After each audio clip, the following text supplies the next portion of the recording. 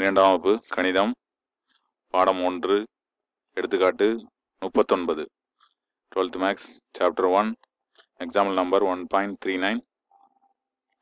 Question என்னன்னா, Gaussian நீக்கல் முறையை பயன்படுத்தி வேதியியல் எதிர்வினை சமன்பாட்டை சமநிலைப்படுத்தணும்.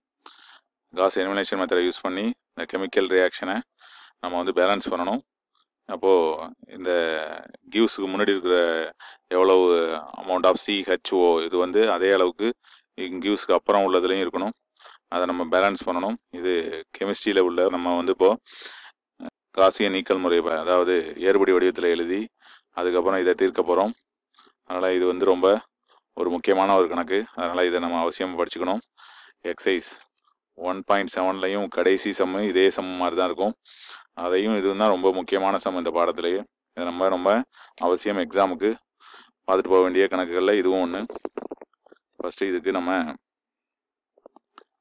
என்ன பண்ணணும் அப்படின்னா, அந்த ரியாக்ஷனை என்னென்ன கண்டுபிடிக்கணும். அந்த சியில் எத்தனை, ஹச்சில் எத்தனை, ஓவில் எத்தனை அப்படின்னு கண்டுபிடிக்கிறதுக்கு இதை நம்ம சமநிலைப்படுத்தணும். இப்போ x1 கண்டுபிடிக்க வேண்டியது x1 C5H8 plus x2 O2 equal to x3 CO2 plus x4 H2O அப்படின்னு சொல்லிட்டு இதை நம்ம எழுதிக்கிறோம். லாஸ்ட்டாக x1 x2 x3 x4 கண்டுபிடிச்சி இதில் தான் சப்ஸ்டிட் பண்ணணும். x1 உள்ள இடத்துல என்ன, x2 உள்ள இடத்துல என்ன, x3 உள்ள இடத்துல என்ன வரும் அப்படின்னு சொல்லிட்டு தான் நம்ம இதில் கண்டுபிடிக்கணும். இந்த எதிர்வினையை நம்ம சமநிலைப்படுத்தணும். அப்படின்னா இந்த x1 x2 x3 x4 வேல்யூவை சப்ஸ்டிட் பண்ணால் அதுக்கு வரக்கூடிய ஆன்சர்ஸ் சப்ஸ்டிட் பண்ணோம்னா இது பேலன்ஸ் ஆகிடும் அப்படிங்கிறத நல்லா தெரிஞ்சுக்கிறோம். இப்போ நம்ம ஃபஸ்ட்டு எதை ஒப்பிட போகிறோம்னா, ஃபஸ்ட்டு கம்பேர் சி, கார்பனை கம்பேர் பண்ணுறோம். கார்பன் 5 இருக்குது. அப்போ 5x1 இதில் x2ல இல்லை. ஈக்குவல்ட்டுக்கு அப்புறம் பார்த்தோம்னா இந்த இடத்துல மட்டும்தான் இருக்குது. அப்போது எத்தனை சி இருக்குன்னா ஒன்றே ஒன்று தான். அப்போ x3C. அப்போ ஈக்குவல்ட்டுக்கு அப்புறம் இருக்கிறது வெறும் x3 மட்டும் தான், ஒரு சி தான். அப்போ இதை ஒரு ஈக்குவேஷனாக மாற்றோம்னா 5x1 minus x3 equal to 0. இது ஈக்குவேஷன் நம்பர் 2. அடுத்தது என்ன பண்ண போகிறோம், கம்பேர் ஹச்சுக்கு பதிலாக ஓவை கம்பேர் பண்ணுவோம். கம்பேர் ஓ, ஆக்சிஜனை கம்பேர் பண்ண போகிறோம். ரெண்டு பக்கமும் ஆக்சிஜன் கம்பேர் பண்ணோம்னா இதில் ஆக்சிஜன் இல்லை. அதனால் x2ல 2 இருக்குது. அப்போ 2x2 ஈக்குவல்ட்டுக்கு அப்புறம் இதில் O2 இருக்குது. அப்போ 2x3 இதில் ஒரு O இருக்குது. அப்போ x4 மட்டும் 2x2 minus 2x3 minus x4 equal to 0ன்னு வச்சுக்கிறோம். இதுதான் ஈக்குவேஷன் நம்பர் 3. அடுத்தது கம்பேர் ஹச், அதாவது ஹைட்ரஜனை கம்பேர் பண்ணுறோம். ஹைட்ரஜனை கம்பேர் பண்ணோம்னா நமக்கு கூடியது ஹைட்ரஜன் 8 ஹைட்ரஜன் இருக்குது. அப்போ 8x1 இதில் x2ல இல்லை. அடுத்து ஈக்குவல்ட்டுக்கு அப்புறம் H2 x4 இருக்குது. அப்போ 2x4 அப்போது 8x1 minus 2x4 equal to 0ன்னு கிடைக்குது. இது ஈக்குவேஷன் நம்பர் 4. இப்போ 3COH 3 தான் இருக்குது நமக்கு. இப்போ 3 அணுக்களையும் நம்ம கம்பேர் பண்ணிட்டோம். இப்போ இதை நம்ம ஈக்குவேஷனாக மாற்ற வேண்டியதான். இந்த ஈக்குவேஷனை இப்போ நம்ம என்ன பண்ண போகிறோம், மேட்ரிக்ஸ் ஃபார்மில் எழுத போகிறோம். இப்போ அணி வடிவத்தில் எழுதினோம்னா கிடைக்கக்கூடியது ஃபஸ்ட்டு 5x1, அடுத்து x2 இல்லை, x3. அப்போ x2 இல்லைன்னா 0, x3 -1 டைம் x3. அடுத்ததுக்கப்புறம் x4 இல்லை, அப்போ 0. கிடைக்கக்கூடியது என்னென்னா x1 x2 x3 x4 வரும்.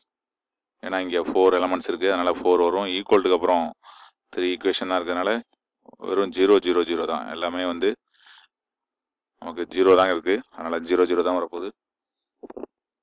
அடுத்து செகண்ட் ஈக்குவேஷன் என்னென்னு பார்த்தோம்னா x1 இல்லை, அதனால் தேர்ட் ஈக்குவேஷனில் x1 இல்லை, அதனால் 0. அது 2x2, அடுத்தது மைனஸ் 2x3, அடுத்தது -1. அடுத்தது ஃபோர்த்து ஈக்குவேஷன் 8x1 இருக்குது. அடுத்தது 2 இல்லை, x3 இல்லை, x4 -2 இருக்குது. இதுதான் நமக்கு ஈக்குவேஷன். இது A, இது எக்ஸு, ஈக்குவல்ட்டுக்கு அப்புறம் உள்ளது பின்னு வச்சுக்கலாம். ஓன்னு வச்சாலும் தவறு இல்லை. ஓகே, இந்த சம்மில் எது வச்சாலும் நமக்கு ஒன்றும் பிரச்சனை இல்லை. இப்போ நம்ம விரிவுபடுத்தப்பட்ட அணி ஆர்குமெண்டட் மேட்ரிக்ஸ் எழுதுகிறோம். இப்போ A பார் B அல்லது A பார் ஓன்னு கூட நம்ம ஈக்குவல் டு என்ன கிடைக்க போகுது அப்படின்னா 5 0 -1 0. இதுக்கப்புறம் நம்ம ஒரு பார் போட்டுட்டு இதை 0 போட்டுக்கலாம். 0 2 -2 -1 0 8 0 0 -2 0 அப்படின்னு கிடைக்குது. இப்போ இதுக்கு தான் நம்ம ஏறுபடி வடிவம் கண்டுபிடிக்க போகிறோம் ஏ பார் பிக்கு. இப்போ இதுக்கு நம்ம ஏறுபடி வடிவத்தில் அமைக்கிறதுக்காக ஃபஸ்ட்டு வந்து எலமெண்ட் வந்து நான் ஜீரோ எலமெண்ட்டாக இருக்கணும். இப்போ 5 இருக்குது, அதனால் அப்படியே எழுதிக்கலாம். செகண்ட் ரோவில் வந்து 0 வரணும். செகண்ட் ரோவில் ஃபஸ்ட் எலமெண்ட் 0 கொண்டு வரணும். 0வே இருக்குது, அதனால் அதுவும் நம்ம பண்ண வேண்டியதில்லை, அப்படியே பார்த்து எழுதிக்க வேண்டியதான். அடுத்து இந்த 8 இருக்க இடத்த மட்டும் நம்ம 0 ஆக்கினா போதும். 8 இருக்க இடத்த 0 ஆக்கினோம்னா நமக்கு ரொம்ப ஈஸியாக எக்லோன் ஃபார்ம் ஒரே ஸ்டெப்பில் கிடச்சிருது, ஒரே ஒரு ஆப்ரேஷன் மட்டும்தான். அப்போது ரெண்டாவது ரோவையும் அப்படியே எழுதிக்க வேண்டியதான். அப்போ 0 2 -2 -1 0. இப்போ தேர்ட் ரோ மட்டும் தான் மாற்றம். தேர்ட் ரோவில் 8 இருக்குது. அப்போ 8 இருக்க இடத்த 5ஆலையும் 5 இருக்க இடத்த 8ஆலையும் மல்டிப்ளை பண்ணணும். அப்போ R3 இம்ப்ளைஸ் R3ல் 8 இருக்குது. அப்போ 5R3 -5 வந்து R1ல் இருக்குது. அப்போ 8R1. இப்போ நம்ம மாற்றி மல்டிப்ளை பண்ணி மைனஸ் பண்ணோம்னா கண்டிப்பாக என்ன ஆகிடும், 0 ஆகிடும்.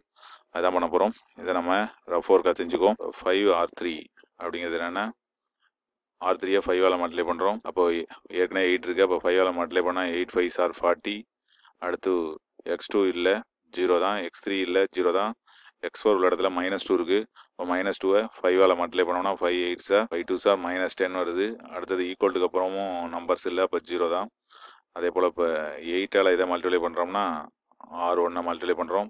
R1 8ஆல் மல்டிப்ளை பண்ணால் 8 5s are 40. அடுத்தது 0. அடுத்தது 8ஆல் மல்டிப்ளை பண்ணால் -8. அடுத்தது 8ஆல் மல்டிப்ளை பண்ணால் 0 தான். அடுத்ததும் 0 தான். இப்போ நம்ம மைனஸ் பண்ண போகிறோம். மைனஸ் பண்ணோம்னா இது சைன் சேஞ்ச் ஆகிடும், இது ப்ளஸ் ஆகிடும். அப்போது இது 0, அடுத்ததும் 0, அடுத்தது +8, அடுத்தது -10, அப்போ 0 அப்படின்னு கிடைக்குது.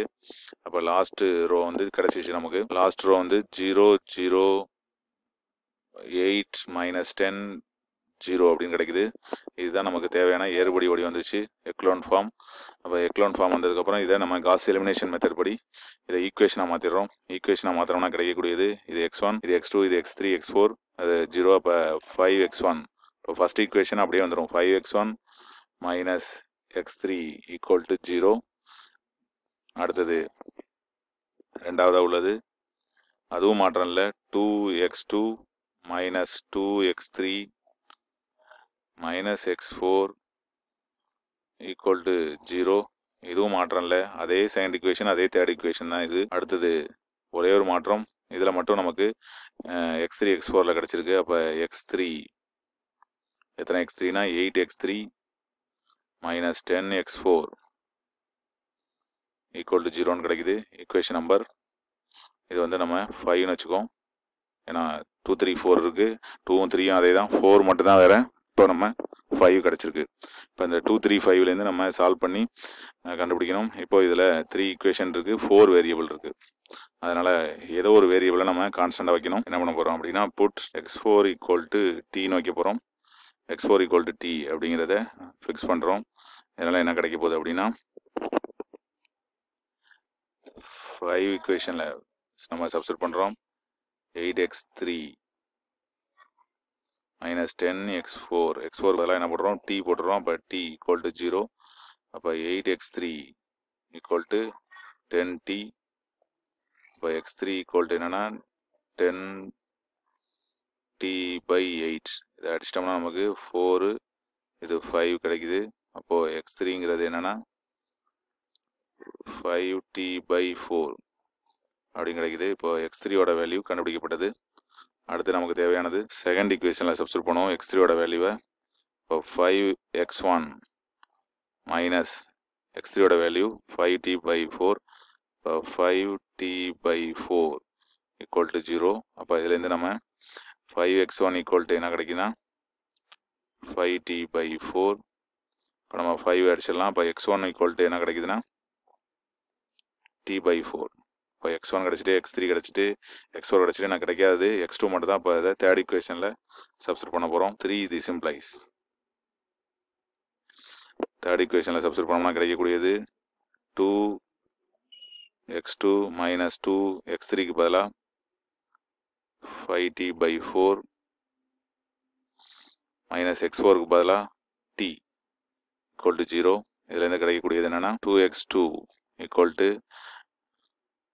நம்ம பேலன்ஸ் பண்ணிடுறோம். இப்போ 2 கிடச்சிருது. ஈக்குவல்ட்டுக்கு அப்புறம் அனுப்புனோம்னா ப்ளஸ் 5t/2 ப்ளஸ் t அப்படின்னு கிடைக்குது. எல்சியம் எடுத்தோம்னா 2, அப்போ 2t 7t/2, அப்போ 2x2 ஈக்குவல் டு 7t/2 அப்படின்னு கிடைக்குது. அப்போ இதுலேருந்து x2 ஈக்குவல் டு 7t/4 அப்படின்னு கிடைக்குது. x2ஓட வேல்யூ 7t/4 அப்படின்னு கிடைக்குது. இப்போ எல்லா வேல்யூவையும் நம்ம கம்பைன் பண்ணி எழுதுகிறோம். x1 equal to எவ்வளோதுன்னா x1 equal to t/4, அதே போல் x2 ஈக்குவல் டு இப்போ லாஸ்ட்டாக கண்டுபிடிச்சது x2 equal to 7t/4, x3 equal to 5t/4, அப்போ x4 ஈக்குவல் டு t இவ்வளோதான் கிடைக்குது. இங்கே டீங்கிறது எனி ரியல் நம்பர், அப்போ டீங்கிறது 0 தவிர எது வேணாலும் இருக்கலாம். அப்போ டி வந்து பூஜ்ஜியமற்ற ஒரு மெய்யெண், எனி ரியல் நம்பர் அதர் தென் 0 அப்படிங்கிறதுனால நம்ம டீக்கு எந்த வேல்யூ வேணாலும் போடலாம். இப்போ ஃபஸ்ட்டு டீயோட வேல்யூ என்ன போடலாம் அப்படின்னா, நம்ம கன்வீனியன்ட்டுக்காக எல்லாம் பையில் 4 இருக்கிறதுனால t ஈக்குவல் டு 4னு போட்டுறோம். இதனால் x1 என்ன வேல்யூ கிடைக்குதுன்னா, நமக்கு t வேல்யூ 4 போட்டோம்னா x1ஓட வேல்யூ 1, x2ஓட வேல்யூ tக்கு 4 போட்டோம்னா 4 கேன்சல் ஆகிடும். இப்போ x2 7, x3 ஈக்குவல் டு tக்கு 4 போட்டோம்னா 4 கேன்சல் ஆகிடும். இப்போ x3 வந்து 5, tக்கு 4 போட்டோம்னா இப்போ x4 மட்டும்தான் வேல்யூ வந்து பையில் இல்லை, அதனால் 4 வந்துடுது.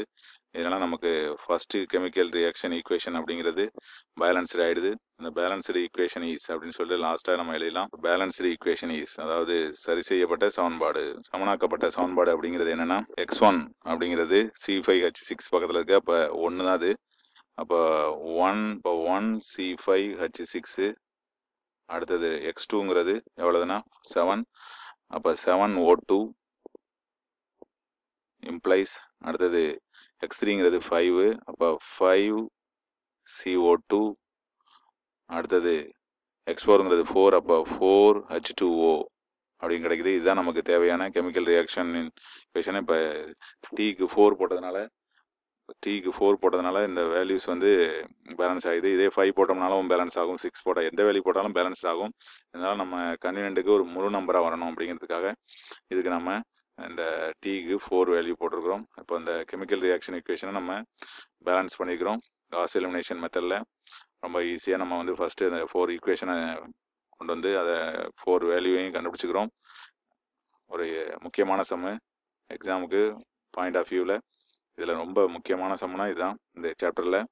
அதில் எக்ஸசைஸில் இருக்கக்கூடிய லாஸ்ட் சம்மும் முக்கியமான சம்மு, இதுவும் முக்கியமான சம்முங்கிறத எப்போதுமே நம்ம எக்ஸாம் போகிறப்ப பார்த்துட்டு போகணும். தேங்க்ஸ் ஃபார் வாட்சிங்.